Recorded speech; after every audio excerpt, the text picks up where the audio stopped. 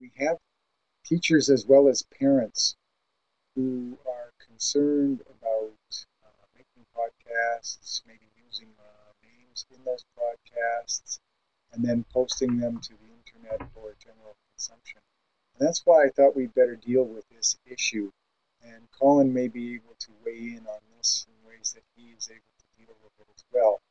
But with all of the new media production that we have possible, this is a constant concern. One being using pre-recorded music by our favorite artists, which students prefer to do, and the second one in terms of using their names and then posting it so that their privacy is a little bit at risk. Colin, you'd like to speak to this at all? Oh, sure. Well, I find that first off, that if it's just an audio recording, that you're totally not having the pictures of the kids. So right away, you're kind of 1 degree away from doing bad stuff. If it's just there speaking. So it's kind of a safe area with that respect. Secondly, if I'm going to post anything, just knowing the kids, and I mean, I guess typically the worst case scenario is somebody doesn't want to be found is in your classroom per se. So what I do is I make sure and get a permission slip, which I draw up myself to ask for permission to do these things. Um, Now, there's already that kind of media release thing that kids sign. I make sure and explicitly say in our class we're doing a unit now on audio recording, and I'm going to post it here, and I want your explicit permission. So that's one thing that I do as well. Um, in terms of intellectual property, well, I always make sure that none of popular music enters into the realm of the podcast. I'm lucky that in my lab I have all Apple computers, and full disclosure, I'm a big Apple guy, and I've done work for Apple's. One thing I like about GarageBand, it's awesome for podcasting, and it has all the loops and all that stuff already built in, so kids don't have to go other places to get loops and all that background sound effects. However, the typical non-Apple choice would be Audacity, which is a great audio recorder, but you're going to have to bring in the stuff from outside. But there is enough with a simple Google search. There's enough websites available that have this royalty-free music that you can download and you can insert for your kids.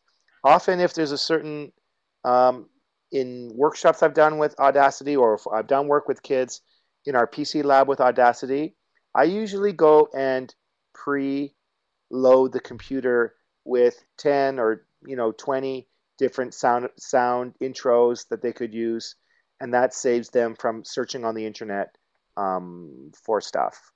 That's one way. It's maybe if you do want your kids to be able to find stuff themselves, then just point them in the direction of websites that are very explicit about free sounds. You know, um, sometimes royalty free is not free. Like royalty free, I think, and Neil, maybe you can help me, but royalty free is I can use it without paying a royalty, but it maybe I may have to pay a price to actually use it. But basically, there are sites out there, and maybe I can do a little search for some No, I while don't. we're talking that offer free stuff, so people you I don't have don't to think go you need to anywhere. do this search. Um, and kids will say, "No, I really want to use."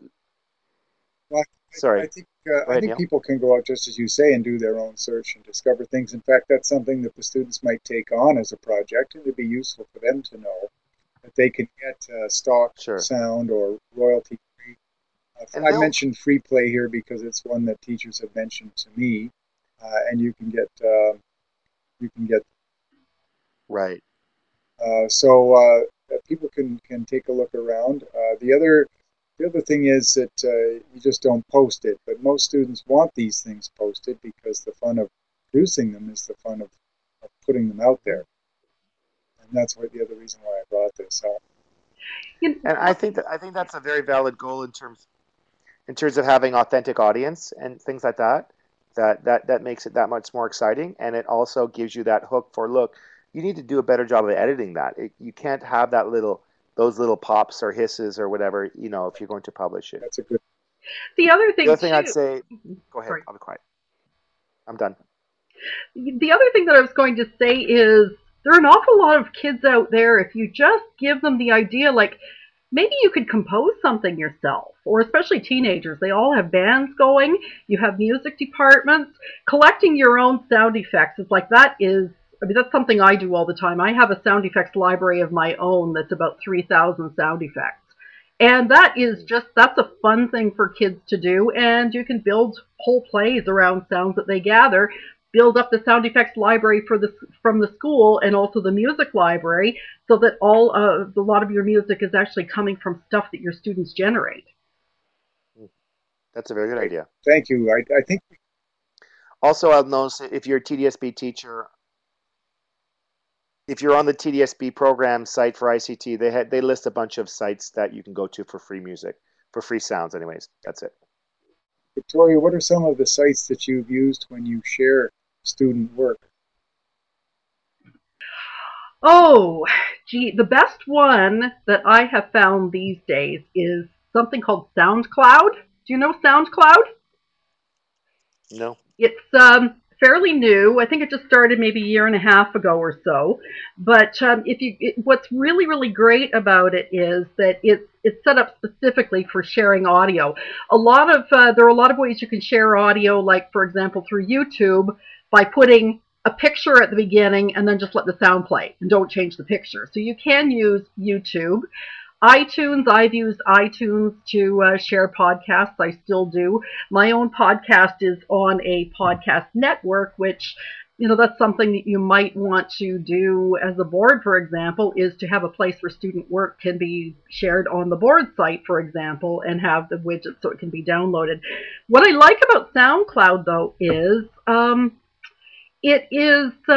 you can have private listening groups, and you can also have public listening groups. What you do is it's a very, very easy upload.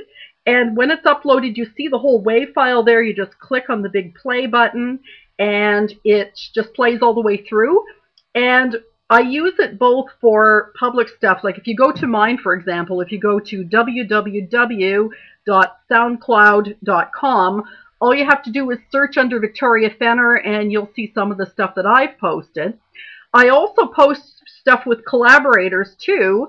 I'm working on a CBC piece right now, and the man who is the other half of the composition, I've been able to share drafts with him that no one else can download.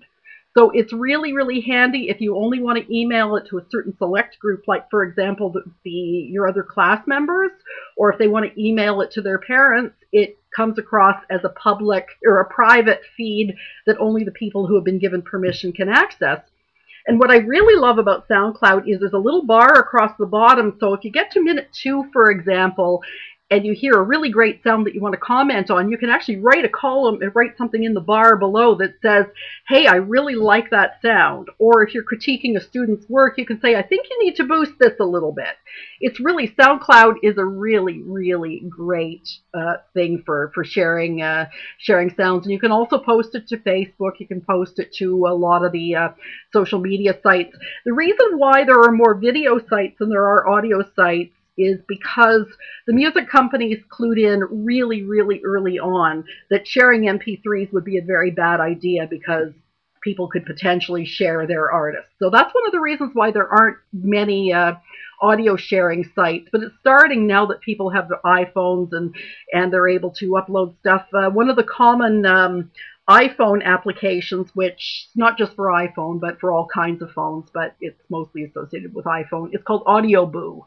And so audio boos are, you can either do little voice messages from your cell phone or you can upload them from your computer. So Audio Boo and SoundCloud, I would say, are the most promising ones out there right now. So, and in terms of how podcasts can be shared, we're always thinking high tech, we're always thinking internet, but think back to the days in early radio when people would sit around and listen to a speaker. For people who, one of the things I was hired for once about 5 or 6 years ago was to do a radio workshop for a bunch of kids who were, like, they were pretty wild. They were not great at listening, and I was told by the teacher who hired us that she wanted us to do this not so much about radio, but because she wanted them to learn how to listen. And it was amazing because we were there for 3 days, and first day we couldn't get them to listen at all. The last day that we were there, they were all sitting in a circle telling each other to be quiet so that they could hear what they were all saying to each other. It was really, really an empowering thing for these kids, and to have someone else sit around and actually listen to them was something I don't think ever happens to them very often. So there's something very, very powerful that happens when people share their voices. Going back to the reasons why I started in radio, a lot of people find this hard to believe, that I was a very, very shy teenager. I was given a microphone in a community radio station when I was 18, and all of a sudden it's like, wow, I have something to say and somebody's listening. And it's a tremendously empowering thing. And sometimes being able to look at the people who are listening to you is even more powerful than sending things out into the ether and you don't know who's listening.